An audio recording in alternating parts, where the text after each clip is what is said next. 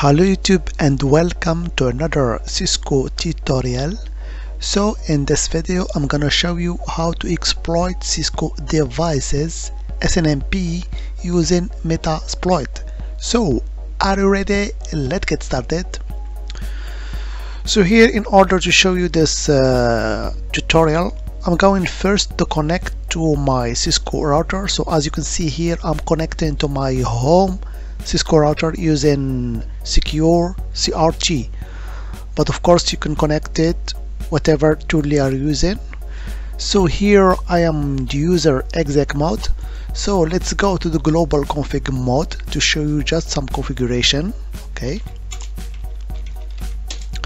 so let me show you the configuration, show running config, but I will filter just for SNMP. So here, as you can see, I have configured two community SNMP. One is called private for read and write, and the other one is actually public for read only. Okay, so a lot of people do that.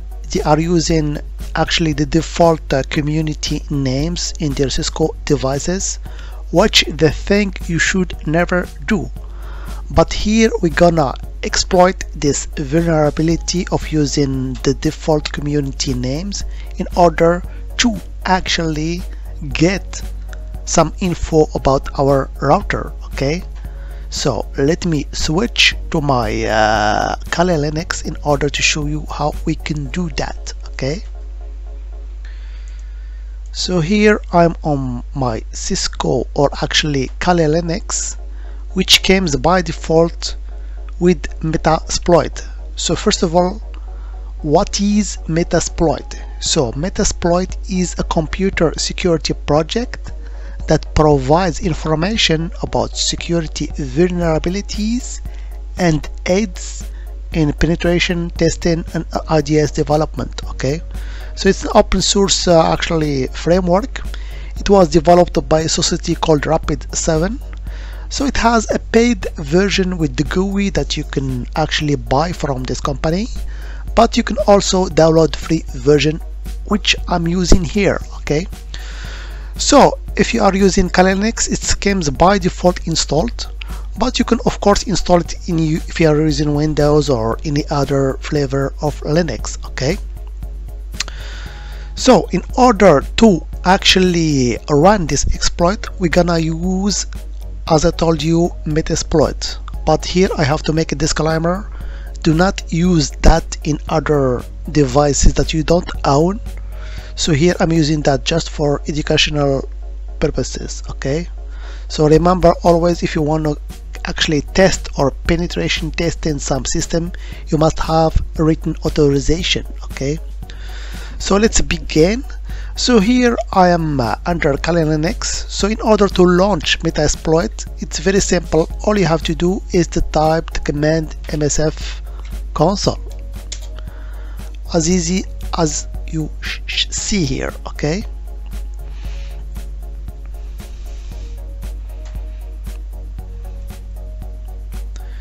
here we go. So you can see now the Metasploit framework actually is starting.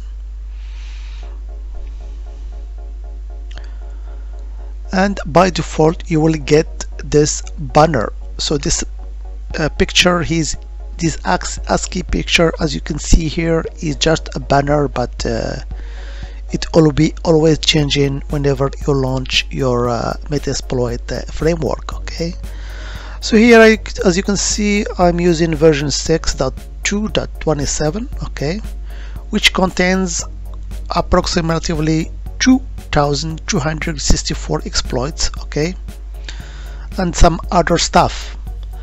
So actually this Metasploit framework contains a lot of models, and we'll be using some models in order to exploit the SNMP weakness. Okay, so as I told you, this is just a banner. So if you type banner, you will get another banner. So as you can see here, this banner says it looks like you are trying to run a model. Okay, which actually I'm going to do. Here we go. So in order to actually use model, we use the command or the keyword use, then the model name, but we don't know which model we are going to actually use. So here, as I told you, we are going to exploit SNMP. So you have to search for a model that contains actually the keyword SNMP. So we type dash search, then the keyword that we are looking for. So if we type, for example, search SNMP, it will show me a lot of models that contains the keyword SNMP. Okay, and here at the far actually left you can see the model actually number. Okay, so here number 0, number 1, number 2, number 6, etc. Okay, you can do the same for other thing. If you search, for example, for any model that contains, let's say, the keyword Cisco, it will do the same. It will show you all the models that contains the keyword Cisco. Okay, so here we'll be using a very famous model related to SNMP, which is called this one, auxiliary scanner SNMP UNIM. Okay, so if you want to get some info about this model, all you have to do is to type the command info, then the model name. Here we go. So here you can see some basic info about this model.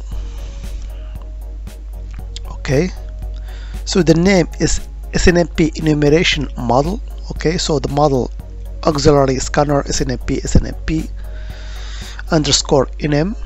It's licensed as Metasploit Framework license. Okay, so the rank is normal, is provided with this guy here, and here you can see a little description of this model. So this model allows us to enumeration of any device with SNMP protocol support. Okay, it supports hardware, software, and network information. The default community used is public. Okay, so whenever you have some default actually community names like public, private, admin, or something like that, so this model will exploit it and will show us some info about actually our device. So let's use this model and see if we can get some info about actually our Cisco router. Okay, so in order to use a model, as I told you, we use the keyword use, then the model name. Here we go, and we hit enter. So you can see that the prompt has changed. Now it shows scanner SNMP UNIM. Okay, so whenever you use model, it has some what we call options. So let me show you those options. So we type show options. Here we go. So here you can see the model options. So for example, here you have the community, which is public by default, number of retries are or remote hosts. Okay, remote port, threads, timeout, version. So all these models or optional models must be set. And here in this column you can see that some are required, but here we are missing something. So all are actually filled except one, which is remote hosts. So we have to provide this option in order to run this model. Okay, so if you want to stick with the default, for example, for the community, you can leave it as it is. But if you want to actually set another community, all you have to do is to type the keyword set, then the option name. So here, as I told you, we'll be changing, for example, the community to something else, for example, to public, which is another default community name. And as you have seen previously in my configuration, let me return back. Actually, I have used this community name private for read and write. Okay, so that's why here I'm using it once again. So we have set up our community, and we need also to see or to set up the remote host, as you can see here, because it's empty and it must contain a value. So we have to set our hosts. So our host actually is the IP address, as you can see here, is the target. So here I'm targeting just one Cisco router, but if you want to scan, for example, a range of router, you can also use this command here. But here I have just one, so I have to fill it with the default IPv4 address that I'm using in my Cisco router. Okay, so let's set this to my IP address of my home Cisco router, which is that 1.2. Okay, so now I guess we have fulfilled the options. You can also review them using the same command, show options. And this time, as you can see here, all the options are set up. So the community now is private. Okay, so before it was public, now it's private. And we have fill in also our hosts with the IP address of our Cisco router. So now all we have to do is to run actually this exploit or this model. So in order to run it, you have two options, run or exploit. So actually exploit is just an alias of the run. So you can use run or exploit as you want. So here we'll be using exploits. Enter and see what we get. So here you can see that I've get a lot of info about my Cisco router using this model. So let me scroll to the up and see. So here you can see the IP address of my Cisco router, which I have provided using the option rhosts. Okay, so now we get actually some system information. We have, of course, our target IP address, the host name, which is R01, and the domain name also for my Cisco router. We have a little description. It's Cisco IOS software. So the model is C880. Okay. We have also the version of our Cisco IOS, which is in this case 15.7. Okay. And some other info. We have also how many times the system has been up. Here, as you can see, almost 13 days our Cisco router is been up. Okay. We have also some network information. We have also our network interfaces. We have, for example, here you can see that I have interface ATM 0, we have Ethernet 0, we have fast Ethernet 0, fast Ethernet 1. So all the interfaces has been enumerated using this model. Okay, which is actually a pretty good job that was done using this auxiliary or scanner. Okay, we can also, as you can see here, I have a connection that was listed on my Cisco router on port 22, because actually I used SSH in order to connect to my Cisco router, which is this window here. Secure CRT has used SSH in order to connect to my router. So you can see here that remote address, which is actually my workstation here, which has an IP address that 1.15. Okay, so with this model we have successfully actually also logged or enumerated TCP connections, and of course we have the different UDP ports that are open. Okay, so you can see how easy it is using this Metasploit model. We have enumerated a couple of options for my Cisco router. Okay, so now I'm gonna use actually another model in order to download basically the whole config of my Cisco router. Okay, so in order to exit this model, I will use the keyword back.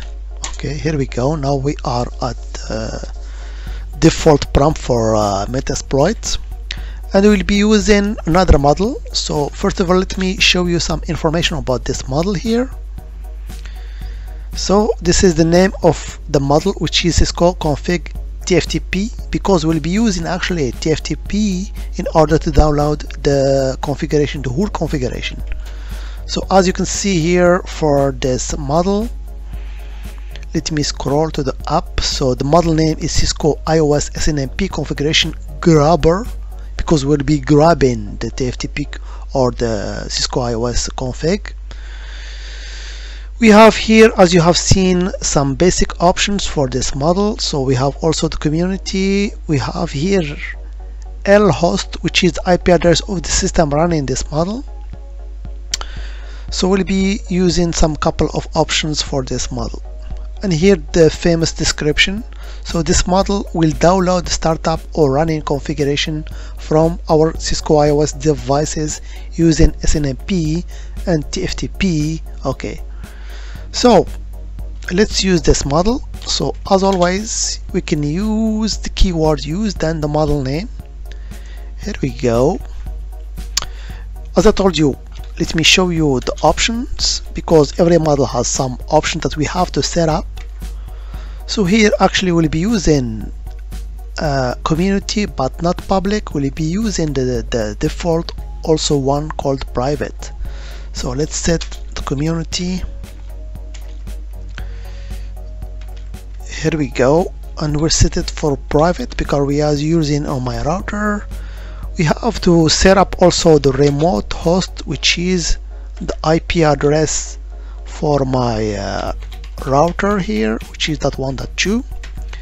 We need also the IP address of the system will be running the FTP server in order to download the configuration of my Cisco router. So let's set up the L host or the local host, which is my station, which has an IP address that 1.15. So I guess we are done now with this model here. All we have to do is to run it, but before run this model, let's start my TFTP server. Okay, so I'll go here to my TFTP here, and we'll be using this free TFTP 32. Let me show you. So here we go, we'll be using this TFTP 32, which is a free TFTP server, and of course the server interface will be the IP address that we have set up, which is that 1.15. okay, so let's run this exploit and see if we can actually get the config of our Cisco router. Okay, so let's run using the command run or exploit and see. So as you can see here, something has been downloaded to the default directory of my workstation, which has an IP address that 1.15. so here you can see that actually we have acquired the configuration from that 1.2, which is my Cisco router. So let's go to the default directory of this TFTP server. Let's browse it and see actually the file that has been downloaded. So here you can see the file name is actually the IP address of my router. So let's go to it and see if we indeed get the whole configuration. Here we go. So you can see here the file name, and indeed it contains the whole configuration of my Cisco router. Okay, and there are the famous commands that actually is a vulnerability that you should never use because they are the default one, which are the community public and the community private. Okay, so you can see how easy it is to exploit a Cisco Devices SNMP using just Metasploit. Okay, and of course, in order to avoid that, so in order to exit Metasploit, you can just type exit. Okay, just to go to the normal prompt of Kali Linux. So as I told you, all this thing happened because we are using some default name for our community, for our SNMP community, as you can see here on my router. So you should never use SNMP community name that are default, like private or public or admin or Cisco or something like that.